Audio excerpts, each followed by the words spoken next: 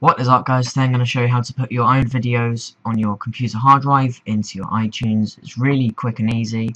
I will be using the new version of iTunes, so it should be absolutely fine with that. And so you obviously want to go to the sidebar, you want to go to Films, okay?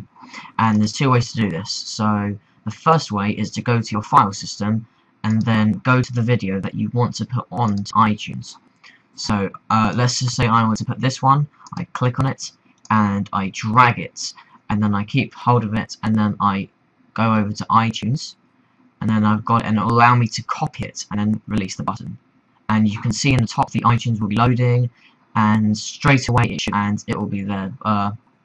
The thumbnail might take a couple of seconds to load, but it should work perfectly fine.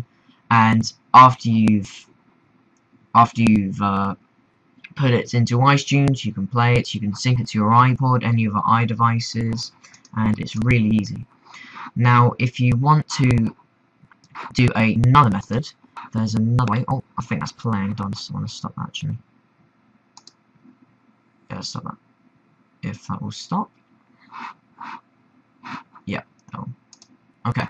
So you want to go to File, and then you want to go to Add File to Library. And then this will open your file system in your hard drive, and obviously you can go select any video you want.